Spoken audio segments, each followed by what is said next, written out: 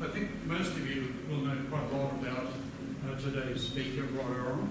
I think you'll be aware of his work as a journalist, as a columnist, as a commentator in general. But I thought I might give you just a little bit of background so you perhaps understood where Rob is coming from.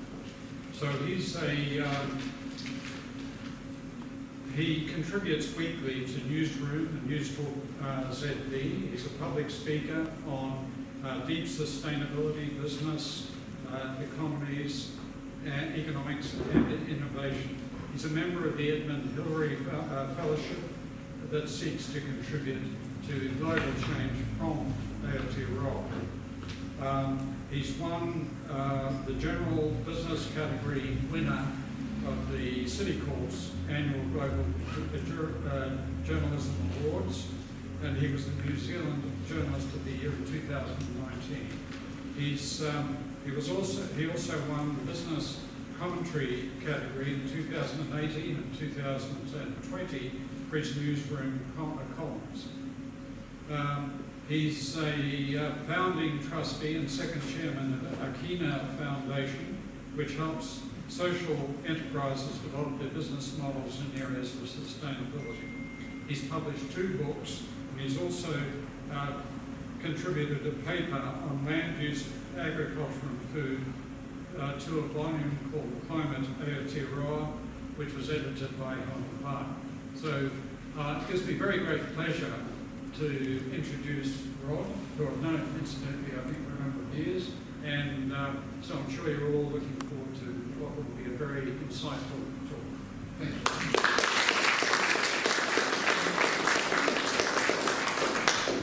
Kia ora tatou. It's a huge pleasure to be with you today. First of all, thank you very much for coming out. I know it feels slightly scary to be out and about with lots of other people, but thank you for coming. Excuse me, but I have quite a few lots of other free. Is it possible for you to talk without your mask? I could. The people in the front row don't seem to mind. Okay, you're right. Thank you, I appreciate that. Is that better? Wow, so it's not just a question of volume, it's articulation. Right, very good. So yes, thank you very much for coming.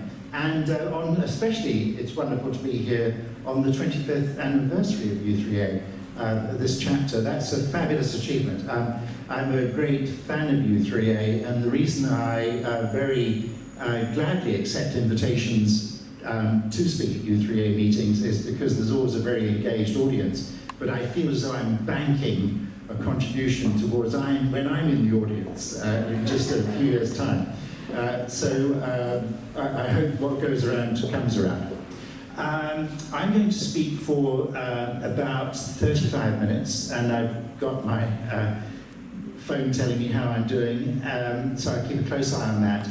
I've prepared more slides than I'm going to show, and some slides that even then I might skip over quickly in the interest of time. But I will send to Ralph a PDF of the presentation, and therefore if you want to look back on the slides or pick up on any of the links, because many of them do have links directly to source material, then rest assured you can do that. So anyway, here we go. I'm talking about fighting for our future. That's humanity and the planet. And so this is about how the climate crisis is playing out at home and abroad. This clearly is not a definitive review of all the aspects in play there, but I'll be picking up on just a few crucial ones as I go through. I'm basically going to be addressing that enormous task in 3 stages. The first one is to talk about the Earth itself, and then the second one is to talk about COP26 in Glasgow last November, the annual conference of the parties of the UN to the United Nations framework on climate. I was there, one of only 2 journalists from New Zealand to get there in person, and it was a huge privilege to be there. And completely fascinating. But then I will talk about us and what we're up to here in New Zealand, in large part drawing through some big themes from COP, and how I'm kind of assessing how the world is responding on climate currently. I'm going to start with an amazingly challenging quote. This is from Antonio Guterres, who is the United Nations Secretary General. I was initially extremely disappointed that he beat Helen Clark to the job, but he's turned out to be, I think, a very effective Secretary General. And he's a really deeply fascinating politician, because he was a very young politician in Portugal, and very much one of the leaders of bringing the country out of the crisis of its revolution and end of military government in the early 1970s. So he understands hugely about trying to build community around very difficult political issues. He's also astonishingly articulate. I'm not sure these are necessarily entirely his own words. I have heard him speak, not in person, but I have seen him, seen recordings of him speaking live, and so this is, when he's clearly not scripted, he's still very articulate. So all that is a preamble to this astonishingly challenging quote, which I'll read even though the words are up there. We are facing a devastating pandemic, new heights of global heating, new lows of ecological degradation, and new setbacks in our work towards global goals for more equitable, inclusive, and sustainable development. To put it simply, the state of the planet is broken. Dear friends, humanity is waging war on nature, and this is suicide. I don't think there is a more accurate or a more succinct or a more cogent summary of what on earth's going on. It is very easy to be overwhelmed by that. I am often, but the question is, how do we address that? We could not address it and just let these great forces overtake us, or we could respond to them in ways that actually solve all those issues. And to me, what is completely fascinating is how the solutions are interdependent, codependent, but also mutually self-reinforcing. So in terms of how we solve climate, can also do a very great deal about solving the degradation of the ecosystems, our life support system. And we can do so in ways that are equitable and socially just, and therefore deal with economic issues at the same time. And so that's why I keep going on this, because that's what we can do. I'm only going to explain these charts and the theme behind them very, very briefly. This is from the planetary boundaries work of the Stockholm Resilience Centre, Johan Rockström and colleagues. This work started in the mid-1990s, and on the left in the orange is a whole bunch of socioeconomic trends, starting with world population and then economic activity, and running all the way down to international tourism at the bottom. The time frame runs from 1750 to 2018, and the dotted line most of the way along is 1950. Really important date, because that's pretty much when all of these socioeconomic trends really took off in a big way. So 1950, thereabouts, is a very pivotal moment in human history. On the right is a whole bunch of Earth system trends. So the top three are greenhouse gases, and then we've got things like ozone, surface temperature, fish caught, shrimp aquaculture, tropical forest loss, and terrestrial biosphere degradation on the right-hand side. And so that's the impact on the planet, on ecosystems, on Earth systems, our life support system. During that time, from 1950, over there is the population. Human population in 1950 was only 2.5 billion. I think many of us in this room were born before, in my case, in 1950 or shortly thereafter. And in the time that we have been alive, human population has trebled. But our impact on the planet has been considerably more than treble because of the way we do things and what we expect the planet to provide for us. So that's the planetary boundaries, and those are the overshoots of all the key ones. The biggest overshoot is actually not yet climate, but it's there at 11 o'clock, the biosphere integrity. So that's the loss of species, the loss of biodiversity, and the like. Then the next biggest one is down there at sort of 7 o'clock, and that's biogeochemical flows, and that's artificial phosphate and nitrogen used in food production worldwide. We know what that means in our rivers with nitrate and phosphorus. And those are by far the biggest overshoots. And climate, we've set on a track which is rapidly shooting out to that overshoot.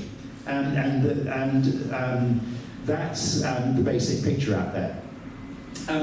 There is a fantastic book by Johan Rockström called Breaking Boundaries, which is written the last couple of years with David Attenborough, and the two of them did this terrific Netflix documentary that was released last year. I think it's still live there on Netflix. Very well worth watching. They tend to rush the end, which is sort of the solutions, and I think it's right, though, to dwell on the causes, but I can highly recommend that.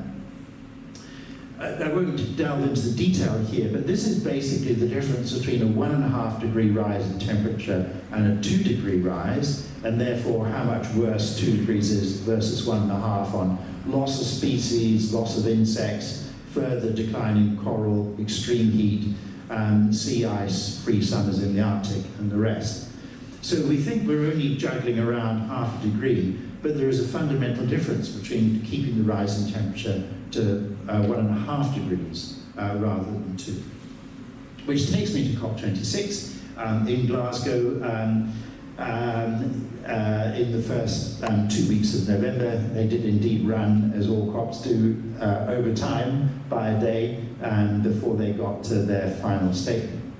A very historic place for COP, because Glasgow is indeed one of the centres of the Industrial Revolution as it unfolded in Britain. That crane there was an amazing crane that used to lift locomotives made in Glasgow, steam engines for the railways, which had been hauled across town, initially by horses, then by steam traction engines, and then later by road tractors, from several locomotive works to the docks.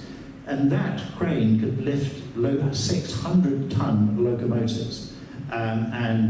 Sorry, they weren't that heavy. About 60 to 70-ton locomotives. And over the course of its lifetime, it shipped hundreds of them around the world. These days, it's not the port. That's all downstream towards Greenock. But this is the Scottish Events Campus. The building on the left is called the Armadillo. The building on the right is the crane is called the Hydro. And in between was a largely temporary structure built around a very large exhibition hall to house COP for 2 weeks, and the 40,000, to which 40,000 people came, were delegates over that time, which meant there was always a bit of a queue getting in the morning, very strict COVID passes and security to get in each day. And I would just very briefly show you a little bit of video. This is the main thoroughfare through COP, and as you can see, it's just a temporary structure. And literally off to one side of this picture is this is the north-south route. There was an east-west route across. This is the intersection. Main plenary halls one side, meeting rooms on the other, media centre this way, and sort of exhibition centre where business and all sorts of civil society had stands, held programs, and then the Hydro and Armadillo were this way. I won't show you the whole thing, but this will just give you a bit of an idea.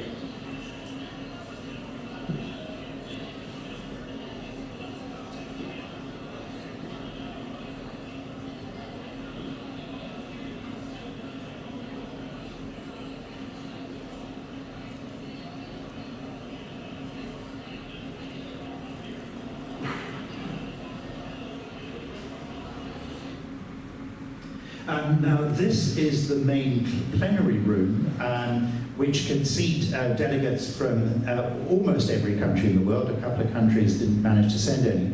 And delegates from supporting organizations. Right there on the left-hand side is the World Bank, for example, then some staff behind that and some observers, and then the press.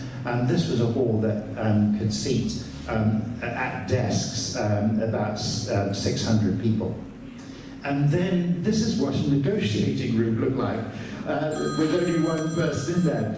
You had to arrive in Glasgow to be a delegate. There was no online access. However, if you tested positive for COVID while you were there and were confined to your hotel room, then you could join the sessions online. And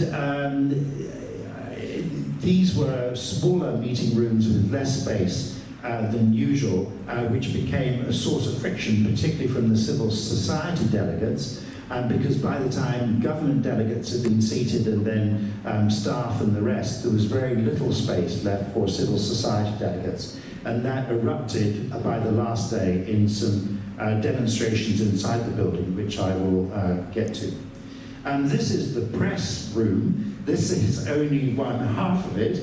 There were facilities for 3,000 press, but unless you staked out your desk by about 9:30 in the morning, you were then lucky to find a place later. So I always used to arrive early. And I used to love that far corner up there, which looks like that. I used to tuck myself away back in that corner.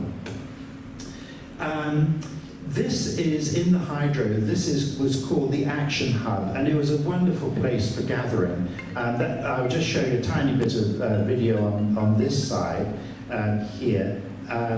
That's the hub with people coming and going. Wonderful informal meeting places, lots of TV studios and the rest. Out, you could sit up in the stands for a quiet place, and then there was wonderful seats running all the way around the outside of the building in a gallery looking out over Glasgow. It was far less formal than elsewhere, but it was a completely fabulous place to meet. I don't know, I'm still trying to get the data from the UN, but I would guess that the median age of delegates was late 30s at most. I was very impressed how many very bright, experienced, energetic, equipped people there were there. I found that almost everybody I talked to, regardless of age, had three essential attributes about them. The first one was they were incredibly knowledgeable, and they had this clearly steely-eyed view of what was going on and what needed to be done. Secondly, despite all the slow progress, lack of progress, setbacks and everything else, they were also relentlessly driving on with the future. The third thing was they were always seeking new knowledge. They were very keen to hear what was going on. They were very keen to talk to you to find out what you could tell them. And very willing, many of them, to work with strange bedfellows, if you like, unlikely partners. These are three young New Zealand delegates. Ingie Johnston on the left-hand side, Ali Cole and Nina Jeffs on the right-hand side, all extremely capable young women, very well educated, wonderful experience. Nina, for example, has a master's from Beijing University, and she's a researcher at Chatham House in London. And indeed, this is so typical, this picture I took, of people huddled around computers, working out stuff. It was really extraordinary. The business side of this was very big. Business really stepped up. This is a panel discussion on sustainable aviation fuel. The person on the right-hand side is the chief executive of United Airlines. Next to him, going left, is the chief executive of Rolls-Royce Aero Engines. By 2025, all of its existing aero engines will be certified to run on sustainable fuel as it becomes more available. Person on the next is a venture capitalist in synthetic fuels. And then that's Jennifer Holmgren on the left, Chief Executive of LanzaTech and LanzaJet, founded here in Auckland and proved its technology down at the Glenbrook Steel Mill for capturing carbon monoxide from steel mill chimneys and running that through water, feeding it on by bacteria that turn it into the basic building blocks of petrochemicals and in synthetic fuel. And Jennifer is an extraordinary woman scientist from Costa Rica who's had her whole career in the States and is now Chief Executive of LanzaTech in Chicago. This is Osman from Turkey. I'm exchanging gifts with him because I took some little lapel badges from New Zealand, silver ferns and the rest that I handed out to people that I particularly enjoyed. They were here at the Turkish pavilion, and I couldn't resist the picture of myself in front of the globe. There were quiet places. This is a corner of the Armadillo, where you could find some respite from the great throngs. Outside, there was very little in the way of protest. This is by the main security gate, and the substantial police force was very relaxed, but still there was some powerful demonstrations there, small scale. This is the corpses from pollution, drought, famine, suicide, skin cancer, and war. And then down in the centre of Glasgow, this is George Square, and this was a wonderful band that was playing just before the youth demonstrations there, the first Saturday.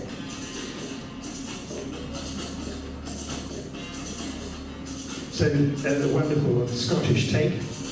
The following Saturday was a global day of protest for climate, and this is the very large march making its way down to George Square in the centre of Glasgow.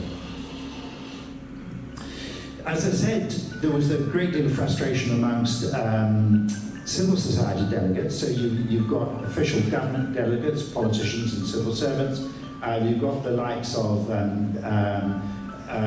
business and NGOs as the other main group of delegates. But within that civil society, there's from NGOs and others, there was a great deal of dissatisfaction that spilled over on the last full day. And this is them marching out of the main conference area, all holding on to this red rope of solidarity. It was an amazing number of people. This was an extraordinarily coordinated walked out of the negotiations. So there were a number of successes about COP, but I will rapidly get on to what failed. There is, I think, a very strongly developed sense that 1.5 degrees is the target we're heading for. And there was, at least amongst all the country delegates, there was no country that resiled from that, but of course not any agreement on speed of travel. So quite a few nations increased their own commitment to climate, but crucially these now need to be reset every year, not every 5 years, and they must also set 5-year budgets to show how they're tracking, not 10-year budgets, and demonstrate their policies and outcomes. So that's quite a big tightening up of the requirements which were established in Paris in 2015. The next big thing was about 120 countries pledged to a 30% reduction in methane by 2030. It really was fascinating last year how quickly methane shot to the top climate agenda, because methane is a very potent gas, climate-wise, and there's a lot that can be done quite quickly, particularly in the oil and gas industry, particularly methane leaking from pipelines and production facilities, that can take some of the pressure off the rise in temperature, whilst we work on the harder job of dealing with CO2 emissions. And hence, that's what the pledge is about. But agriculture is, in fact, a larger source of methane than the oil and gas sector. It's that agriculture is the largest source globally, and it's very much in that pledge. Now, very interestingly, New Zealand signed up to that pledge, even though our commitments on methane are grossly inadequate. And we have no policies or much determination from our agricultural sector to reduce methane. I'll come back to that later. Very, very big movement on finance. The Glasgow Financial Alliance on net zero GFANZ. This was institutional investors responsible for $130 trillion worth of assets, US dollars, saying, yes, we are committed to mobilizing as much of that money as we can as investment opportunities arise on climate. Very importantly, the Paris Agreement rulebook was finally agreed 6 years late, or 6 years after Paris, on carbon markets and transparency. Transparency is about how countries report their progress. And interestingly, James Shaw, our climate minister, had led the Carbon Markets Working Party in the two previous COPs, and in this COP, he led the transparency one. All of that leadership is co-led with somebody from developing, somebody from a developing country. In this case, it was for the Minister of the Environment for Barbuda and Antigua in the Caribbean. And very, very interestingly, it was a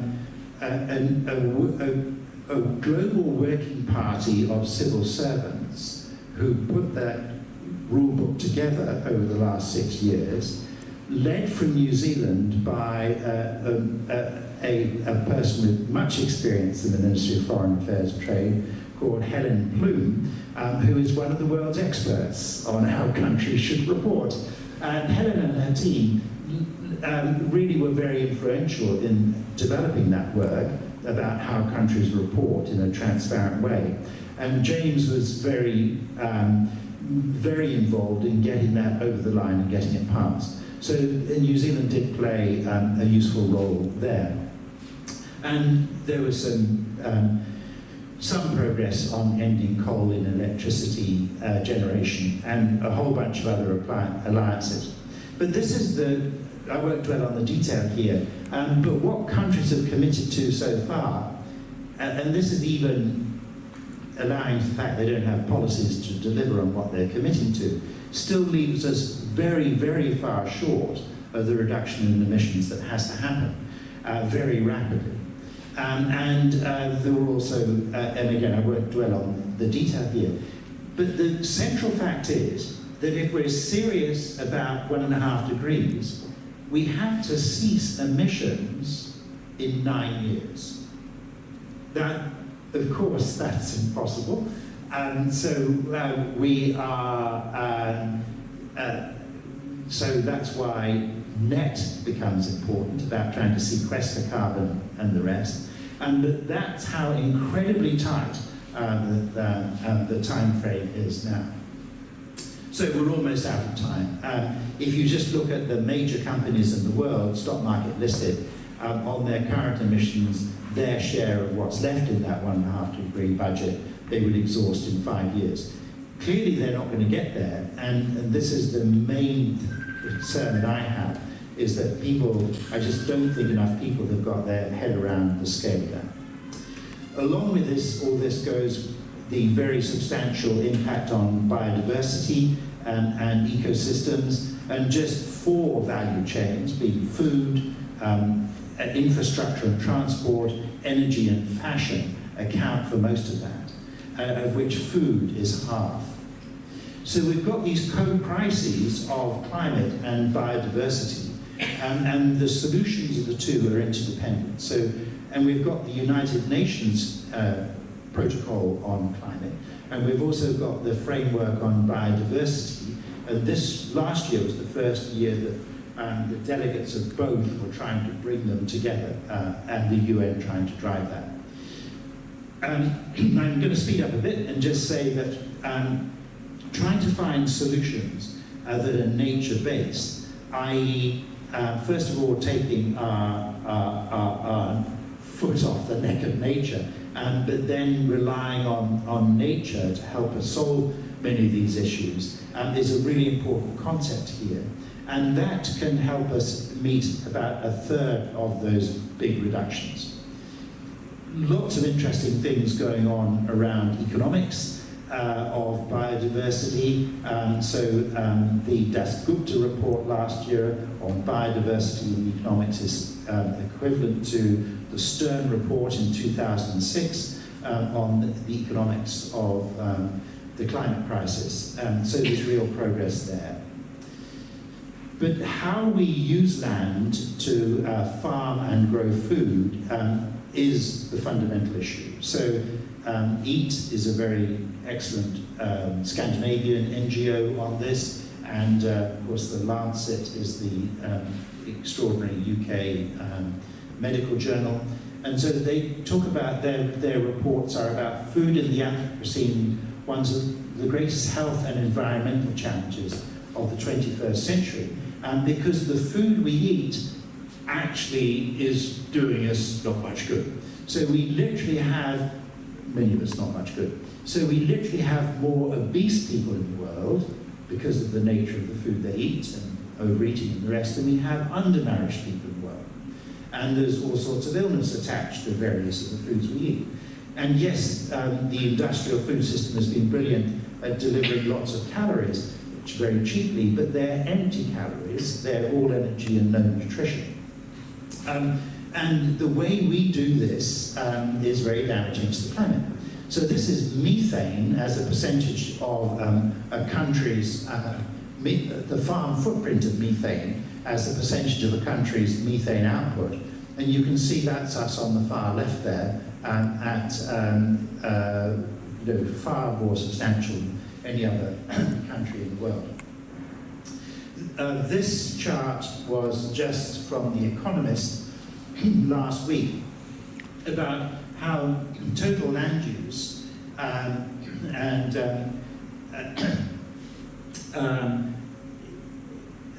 agriculture accounts for 50% of human land use and forests the other 37%.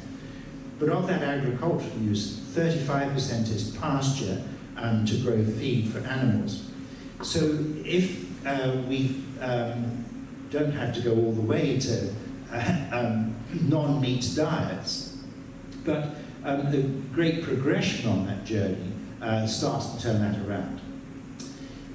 Many of the major food companies are very focused on this. So Nestle is the world's largest food producer. It's planning to reduce its emissions by 50% by 2030, and it's very determined. It's a company that delivers on what it the goals it sets itself, and to be net zero by 2050.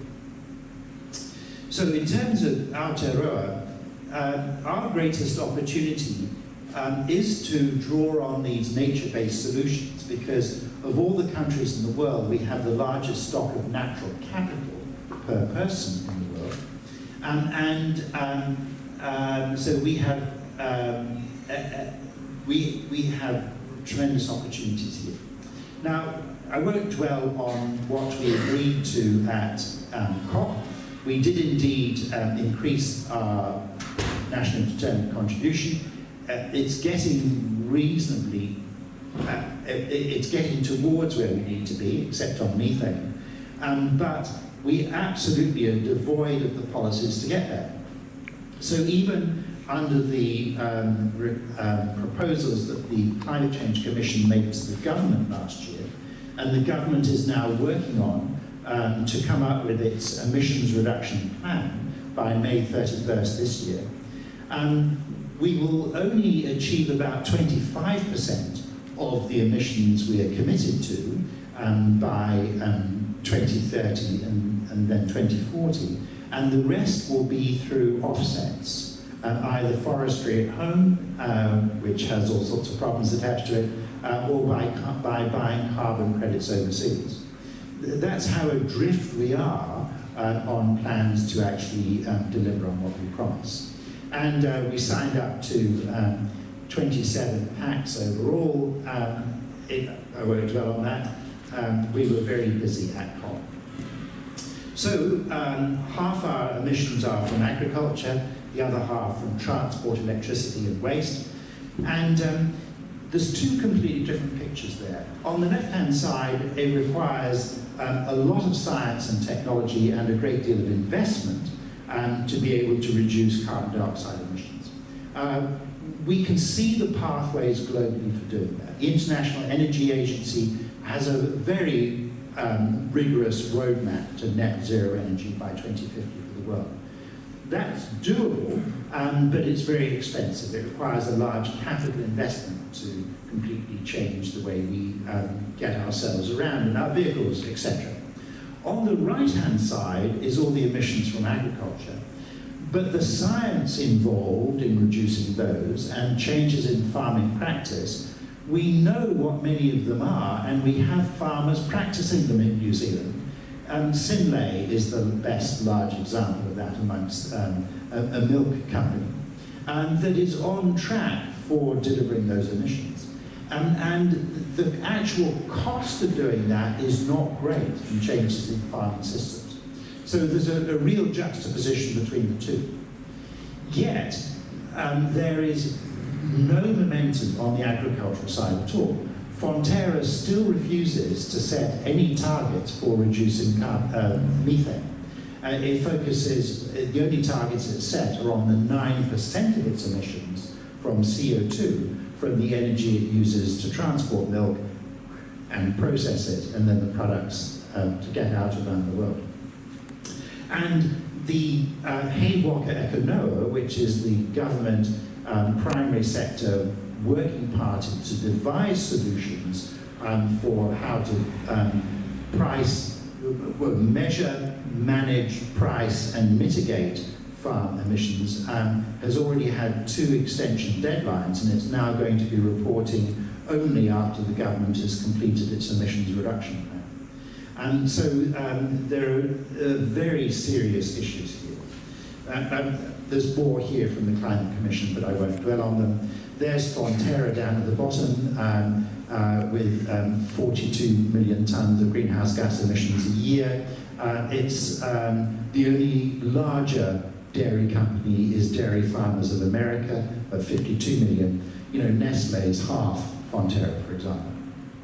And so Fonterra is responsible for about 20% of our emissions, and if in total, and therefore if it and its farmers don't move, it is completely impossible for us to meet the commitments we've made internationally. It's as simple as that. I spend a lot of time in the primary sector, and I'm fundamentally stuck, puzzled, very worried about how the mindset has developed amongst the most senior leaders this is not blanket, there are some people doing some good stuff out there. But basically they're saying we're already the lowest emissions in the world per kilogram of milk solid, per kilogram of meat, therefore it's up to the rest of the world to catch up with us. There's not much we have to do. They're completely failing to understand that all the debate, all the investment, all the work overseas is taking farming off and food off in a different direction. And I'm stunned that they can't see that this is the best business opportunity they're ever going to have. And I just can't, I and others just can't break through that. And at the highest level of Fonterra, I find it deeply, deeply frustrating and quite frankly, rather frightening. That's 2 examples of how Fonterra is not performing on its sustainability scorecard. So we're struggling. This is true of humankind, and I'm not being particularly hard on New Zealand here. But across society, there is still a lack of focus and an inefficient sense of urgency about all this. So, yes, that's global, but it's certainly true in New Zealand. Again, globally, but certainly true in New Zealand, we're seeing vested interests are defending their current business and pollution models, and businesses in general as being too timid and incremental. Yes, there are industry leaders in business. I saw that at COP, but I find it very hard to identify any amongst our major emitters here. Our politicians just plain don't focus on the issue, and they can't agree on the facts or the urgency. So we get quite remarkable statements, even out of Labour. The Greens are more steely-eyed on this and know more and are more sensible on this than anybody else. But that's even true of Labour. It's more true of National, and ACT is completely off the chart on this. Our civil servants aren't developing cooperative and interdisciplinary ways of working. And that's a big change that has to happen. It's still very much, they are the policy holders, they will consult, they will get some advice. It's a moot point how much they actually absorb and apply of that. But that's not how these solutions work. What we're seeing where they do work is being able to get terrific alliances together to solve issues. The most fascinating one is what's going on with sustainable aviation fuel. In the UK, they're talking about building 14 sustainable aviation fuel plants at $1 billion a pop. And we can't even get our act together to save Marsden Point refinery, which could have been repurposed to do that using wood waste from the forest harvest in Northland. Even though Lanzatec and Z Energy, I think Z Energy was a weak player in that, and Air New Zealand did have a working group, but just couldn't break through the government at all. So we're falling behind international leaders in our core sectors, particularly such as farming, and we're still failing to understand the consequences of not acting. I can't be more clear about that, about the breakdown in our life support system, which are Earth systems. But then the most extraordinary thing of all is the benefits of acting are so fabulous. I'm not promising nirvana from all this, but as Guterres and others are very articulate about, we can actually address these issues in the time left, or largely address them in the time left, and derive huge benefits from that. And I just plain find it incredibly frustrating about not being able to get that message across. So we're trying to achieve these three huge transformations from an extractive economy to one that helps regenerate ecosystems. From profit to planet. Now, you still need to make a profit, but it can't be entirely financially driven. You've got to have those other goals in play as well. And we've got to get our act together from them to us. As you see from this chart, there's very little atmosphere in the world. If you brought all the atmosphere in the world together at sea level pressure, it would be the size of that small blob on the right-hand side. And all the fresh water in the world would be that blue block. That's the surface fresh water. And all the surface water, so oceans are spread remarkably thin. But all the surface fresh water on the planet, if you brought it together in one place, it would be less than the distance from here to Auckland. And I covered that distance in an hour, getting here today. Young people, sorry, I've gone on far too long, but I want to make in closing, because I want to offer you some sense of hope here, is that young people do actually think about this fundamentally differently than even older people like me who are onto these issues. This is really, really interesting work. last year by the World Economic Forum, because they have members, but they also have a group of, they call them the Global Shaper Community, as a network of young people. And when they ask them about what's the impact of technology, the negative impact of technology, what's the likelihood of that, that's the horizontal axis, what's the impact of that? The lower, small diamond shapes there are the older members of the World Economic Forum. And the bigger dots are the younger members, typically under about 40. But these are not, these are really well-educated people in really powerful jobs or roles. These are not, you know, these are not people who have sort of given up and trying to bury their head in the sand. So on digital inequality, digital power concentration, cyber security failure, IT infrastructure breakdown, the likelihood of big impact issues is far stronger in their minds. That's true also about economic issues, but it's completely extraordinarily evident in environmental issues. And that's why, given the young demographic of so many of the delegates at COP26, you know, this for me is the real hope. And I know that my role in life is only to help people like this the best I can. That's the focus of my work. And then also sort of trying to get the messages out there more generally. But that's quite extraordinary that they understand the negative impact of all that's going on, and the likelihood of that happening, whether it's biodiversity loss, extreme weather, climate action failure, natural resource crisis, geophysical disasters. And that's why I'm hugely, hugely committed to those young people. And then again, you can see the same on societal. It's extraordinary where they're at in terms of their perspicacity as to what's going on.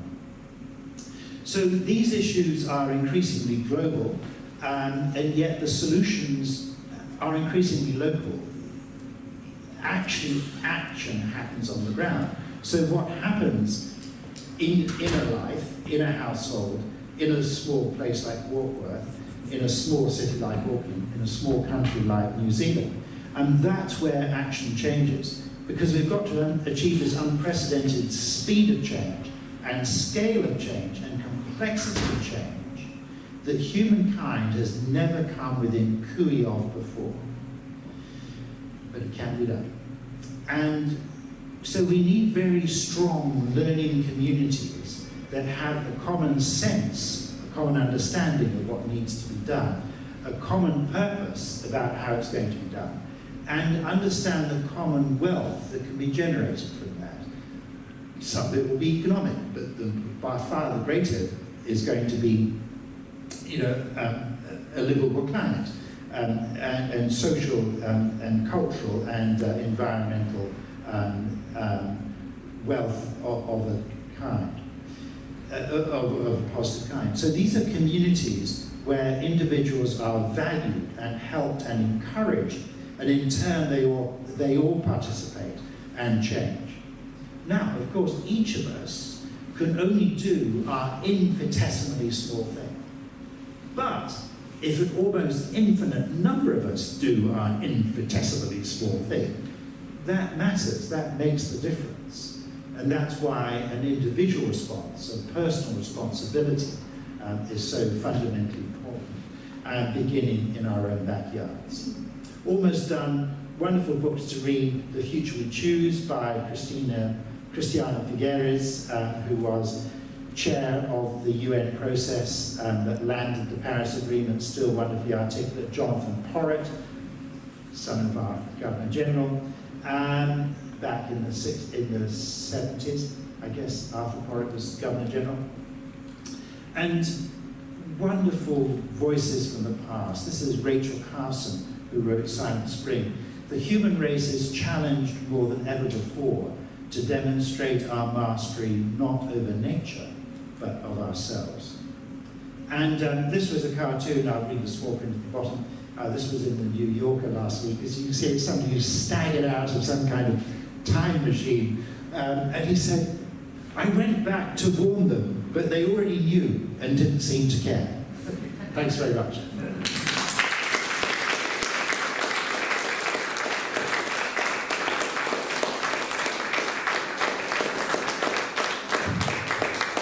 I'm sorry, I do have my stopwatch telling me I've spoken for 48 minutes. I'm sorry. I had momentum. You're okay to answer this? Oh yes, no, please, please. I've spoken far too much. Yes, correct. You mentioned the carbon markets being discussed at COP26 and the New Zealand role in that. We have an emissions trading scheme in New Zealand, although you see very little coverage of it in the press or explanation of it. But I understand one of the ideas of COP26 is that the UN would help create a global carbon market, which, as you mentioned, enables, say, someone like Frontier who can't meet their targets, they can buy these carbon credits overseas.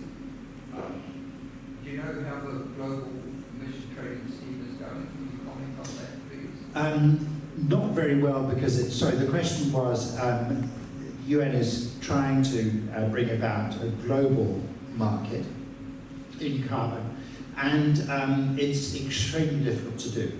The obvious analogy is you can trade US dollars around the world, but then it gets harder and more difficult to trade shares around the world. But you can devise systems where there is interoperability between stock exchanges, and you can get some international trading in those other financial instruments. So realistically, there is never going to be a unified global market, but there has to be the most rigorous standards possible of transparency and rigor in any carbon credit. So that when you buy a credit or you put some money into that, you have a reasonable degree of certainty that that credit is going to do the job that it's supposed to do. And so that's where the emphasis is developing. But it'll still be a very, very long time before we have more interoperability between national carbon markets. The EU is the best example because geographically and in terms of volume, is by far the biggest one. China, for example, has now got a number of, though localized, covering large areas and potentially in due course will be big carbon markets. So, as I say, it's just sort of trying to get that transparency through is the biggest task. What is Synlake doing that Fonterra isn't? It's doing an important thing first, which everybody has to do. You have to set a goal that you know that's what the science is telling you in terms of how much you need to reduce your emissions over how long a period of time. And so you set yourself a goal that you might well not know how to achieve. But it's only when you set that goal that you start to focus your mind and your money and your science and everything else on that. Now, in Synlake's case, that's not as extreme as it sounds, because there is all sorts of farming practices in terms of pasture management and forage and the like, that you can bring together to reduce emissions. And this has been, a lot of that knowledge has been known for quite a while, and we've had individual farmers and small groups of farms. So there's groups like Ata Regenerative and Calm the Farm and Oram Sense, who are all good examples of that. But Synlake is the first large dairy processor to bring that together in a formal way for its suppliers. So there's no great science, I'm sorry, there is great science underlying that, but that's progress that's achievable without some sort of great scientific breakthrough. And I am puzzled by the likes of Fonterra and Dairy New Zealand saying that there's not much we can do, which probably isn't true because people are doing it, but we're very much depending on science to give us a breakthrough on methane from a vaccine or an inhibitor of some kind. And I'm going, well, hang on a second, we're trying to sell a very natural product, so we're trying to say we're going to sell milk, that we're saying, oh, don't worry, there's very low methane here. Oh, by the way, we used a vaccine to make sure the cows didn't produce. A vaccine is a really intrusive way of dealing with the very complicated rumen and biological life that's going on inside the three stomachs of the cow. So far more natural ways of doing this are far more desirable. And some really interesting things coming through. One of them being Aragopsis, which is a red seaweed that handily grows very well in New Zealand and some Australian waters, the cooler Australian waters, and has very, very good potential. It's very hard to harvest it. It's easy to grow. It's hard to harvest it and keep it fresh so that the active ingredients that you need to get from the seaweed into the stomach of a cow, that's the hard part of this. But Stephen Tyndall, who is our bravest and most insightful venture capitalist, has invested strongly in a company called CH4, and the science from that comes out of CSIRO in Australia. It's been around for a long time. The science has been known. They're now in the process of trying to work out how to cultivate the seaweed, but also, crucially, making sure that the beneficial aspects of its nutrition work through into the cows. And I'm actually, there's big issues to solve there, but I'm actually quite optimistic about that. So that's the general landscape, but the reason that Synlait is making progress is that it's set itself some goals, and it's incentivizing its farmers to meet them. And in a sense, the story is as simple as that. And what's really going on there is about getting more of the existing knowledge out to farmers and into their practices, rather than pinning the hope on some great scientific breakthrough. And I've always suspected, and I've never been able to, I can't prove it, I have no evidence of this at all, that all this emphasis on some holy grail of science is a great excuse for not doing anything in the meantime. I feel essentially is what's going on there. Thank you. At COP26, was there much discussion of carbon capture and storage as one of the tools in the toolbox? No. Yes, there were energetic presentations on it. Sorry, the question was about carbon capture and storage. This is... The technology is still very, very, very difficult. There is a wonderful Swiss/Iceland company whose name I can never keep firm in my mind, which is making good progress. And there is an awful lot of science and capital going into it. And in due course, we are going to need to be able to pull off carbon capture and storage at some scale to be able to get CO2 levels back down to reasonable levels. But we can't hang around waiting for that to happen. We've actually got to reduce emissions in the meantime. And so the focus, the overriding focus at COP is actual emissions reductions now, and preferably with real reductions, not offsets, and preferably with nature-based solutions other than offsets to help all that happen. And behaviour change, and technology change of various kinds. And yes, keep putting money into carbon capture and storage, but it's still astonishingly expensive and very small scale, and far, far less efficient than is going to be needed to make that work. I must admit, of all the things I try to keep an eye on, I only keep half an eye on carbon capture and storage because it's just not going to deliver fast enough. I'm interested in what's going on there, but I only keep a sort of a vague watch and brief on it. It's also incredibly expensive.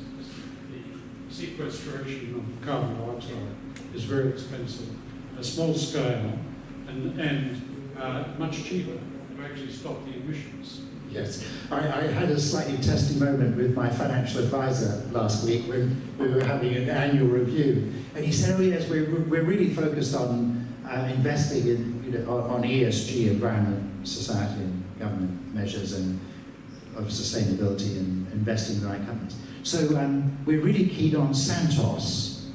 And I said, "Santos, but Santos is an Australian natural gas company."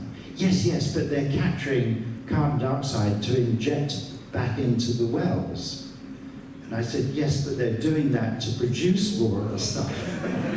So the amount of carbon they've captured to put back in the well is going to produce more gas that's going to produce far more CO2 than they've stuffed back in the well. So I said, "Could you just go back and revisit that one? I think that fails on various levels." Can I just run a quick commercial for a week on Thursday? Very quick.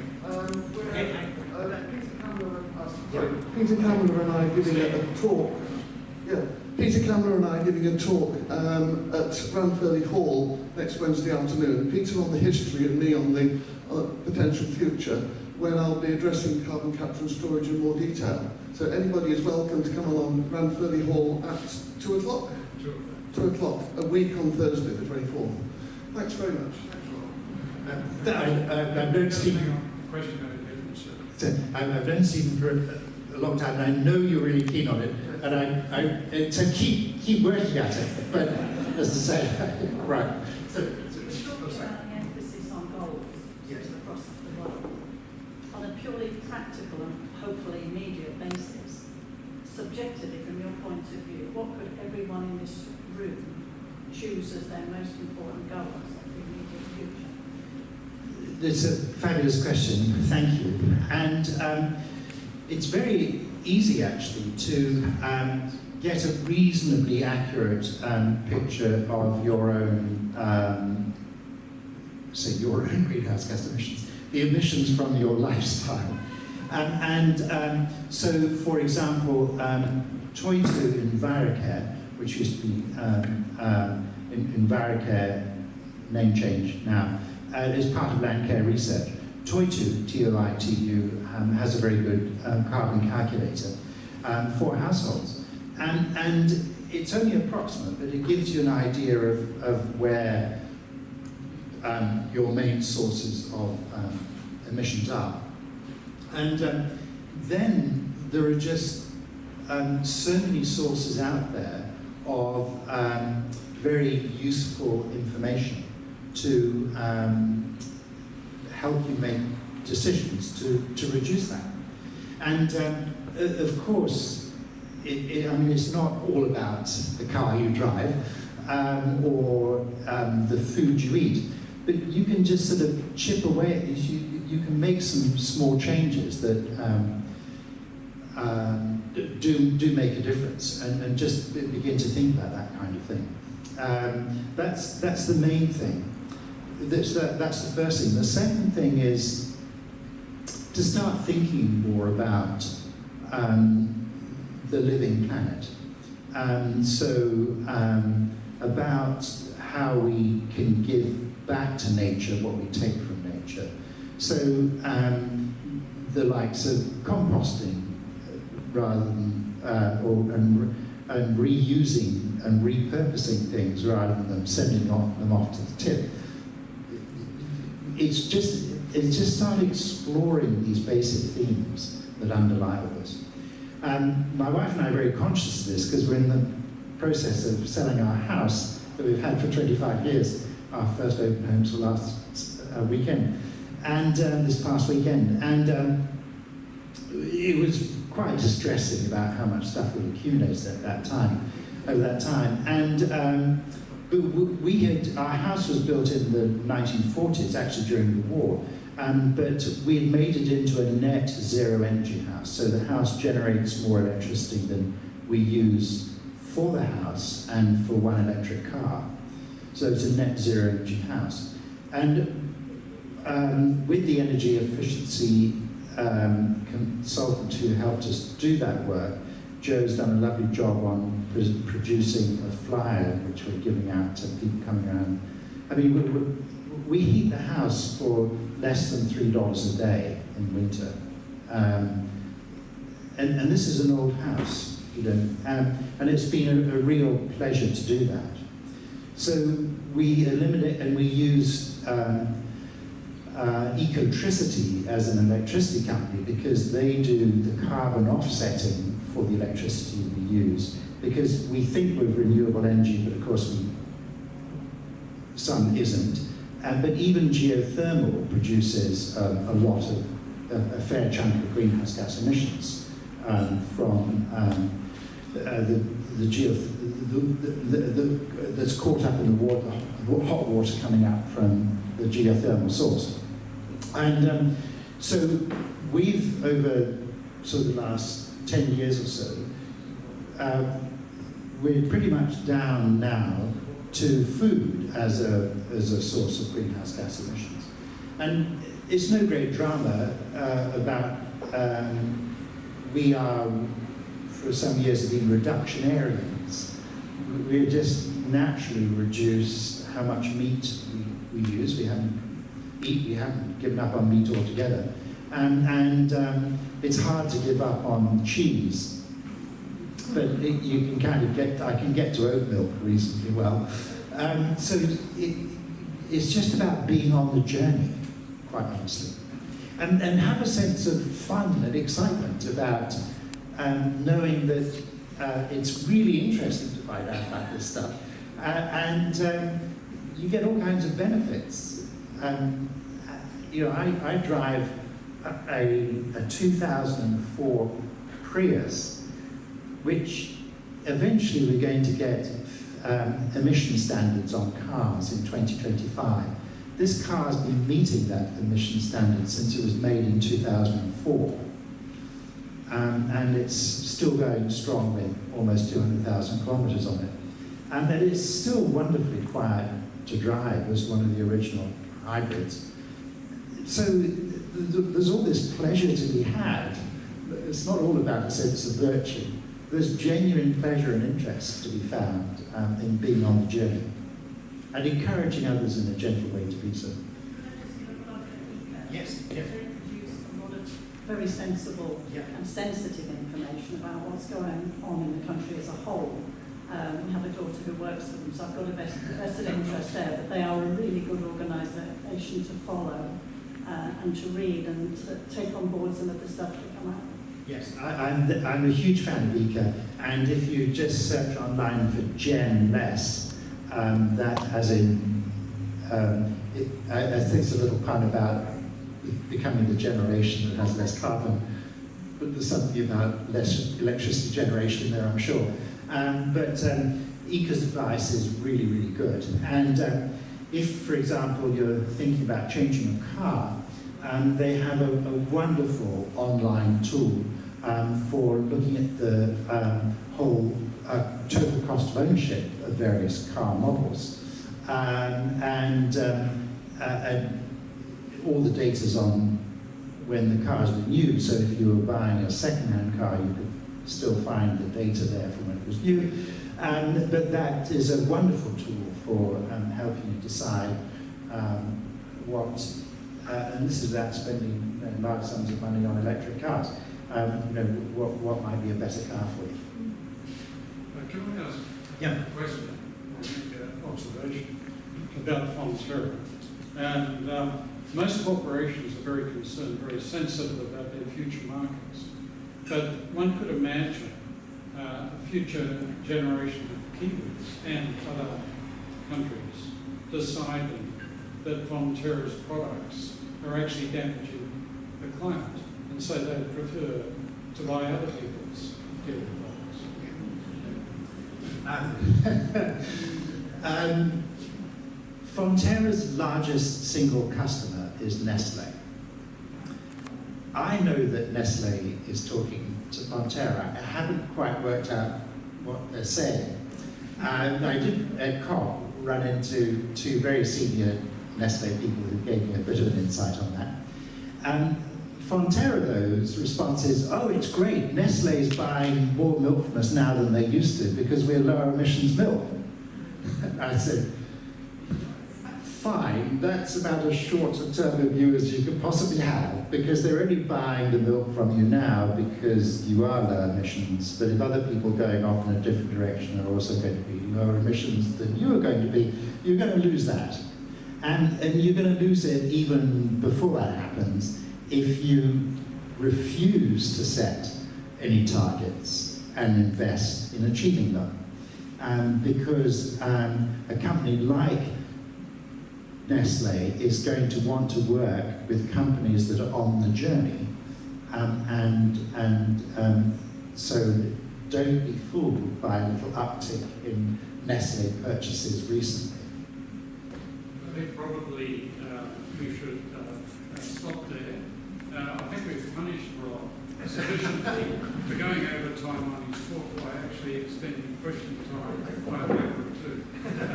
But anyway, I'll ask Ken to vote middle vote. Yeah, thank you, Rob. Rod, I've always been fascinated by your comments on mainly on national radio, and you've been betting on about Fonterra for years, and they keep kicking the can down the road, unfortunately.